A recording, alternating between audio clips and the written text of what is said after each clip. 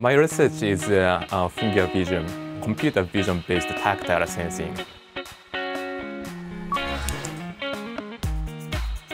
Human has a very accurate and sensitive tactile sensor on the hand, skin, and using that, human can do many various tactile behaviors. For example, picking up a fragile object or peeling a banana.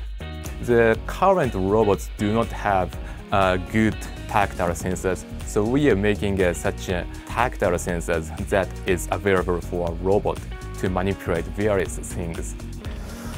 This is a Fingervision.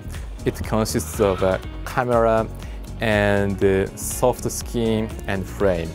There are markers on top of the skin, and by tracking the deformation of the skin, by tracking the marker movement, we can estimate an external force.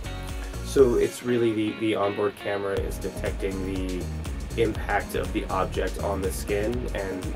Exactly. Robot can grasp very gently like this. It's done. But the robot didn't grasp very strongly, so it is slip like this. The Fingervision can sense the slippage. So if I turn on the slip avoidance strategy, if robot feels the slippage, then it will grasp more strongly. This is actually published as an open source project. This consists of very cheap silicone and 3D printed frame and a very cheap camera. It's just $50. So anyone can reproduce this sensor. Other tactile sensors are very difficult to reproduce, but this is not difficult. And the Raspberry Pi is a part of that as well. Yeah, exactly. Raspberry Pi is just sending data from USB camera and sending it to the Ethernet stream.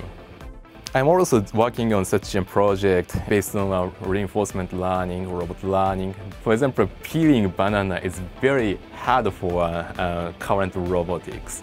The difficulty was that there was no force feedback information, and sometimes slippage happened. So robot couldn't grasp enough to avoid slip.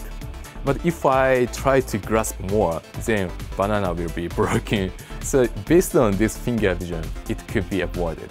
Now we have one Fingervision for each finger, but finally we will create the robot hand with many Fingervisions and the robot skin with many Fingervisions. That will give you, for example, very safe interaction with robot.